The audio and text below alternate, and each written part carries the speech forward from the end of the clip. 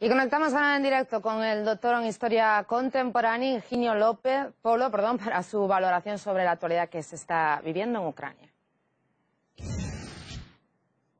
Hola Higinio, perdona que te he cambiado el apellido. ¿Cómo ha permitido el gobierno interino de Ucrania que se llegue a estas circunstancias? Bueno, lo que está haciendo el gobierno de Kiev es intentar controlar todo el territorio del país, pero en ese intento hay que hacer toda una serie de precisiones que ayudan a entender qué está pasando. Primero, que el gobierno de Kiev es ilegítimo. Es un gobierno que está compuesto por ultranacionalistas, por miembros de la extrema derecha, incluso por simpatizantes nazis, que están enviando grupos de matones armados por diferentes territorios de Ucrania, con el intento de apoderarse de la mayor parte del país y a partir de ahí impulsar un determinado programa.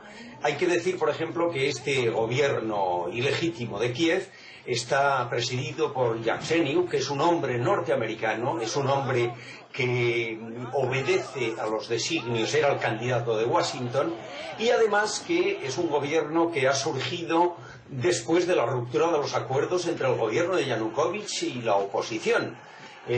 Cuando esos acuerdos fueron suscritos, recibieron el aval del gobierno francés, del gobierno alemán, del gobierno de la propia Unión Europea y también de los Estados Unidos y de Rusia. Y esos acuerdos se convirtieron de inmediato en papel mojado. La segunda precisión que hay que hacer es que en toda esta situación hay una gran responsabilidad por parte de Occidente. Solo recordaré, por ejemplo, los llamamientos que hicieron responsables políticos de distintos países occidentales, europeos y norteamericanos, llamando a derrocar al gobierno de Yanukovych, que más allá de su evidente corrupción había sido elegido por el pueblo ucraniano.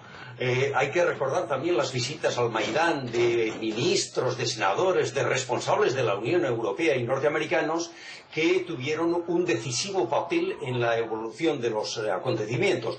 Y más allá hay que recordar también incluso la financiación hecha a estos miembros de la oposición que se han apoderado del gobierno en Kiev, que les llegó desde distintos países occidentales.